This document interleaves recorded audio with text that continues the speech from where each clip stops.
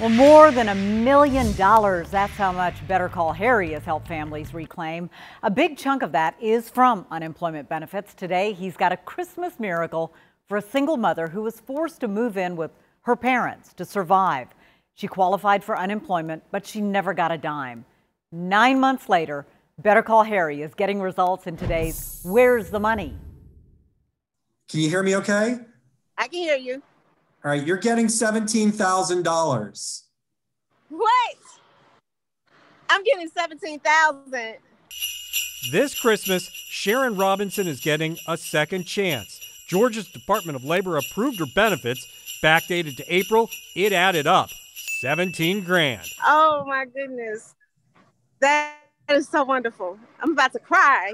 Good morning. We are live in Loganville. 9 months ago, Sharon was a hairdresser with her own salon in Loganville.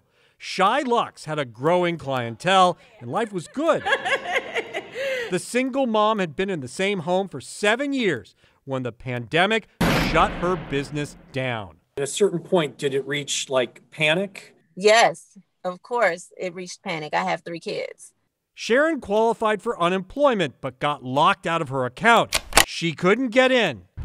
And with no way to reach the DOL, she packed up the kids and moved to her parents' house in Chicago. Last week, we asked Georgia's Department of Labor if it could unlock her account.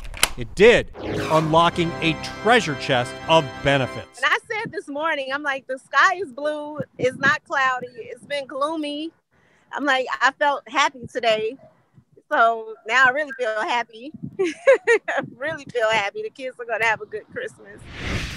I'm Better Call Harry, CBS 46 News.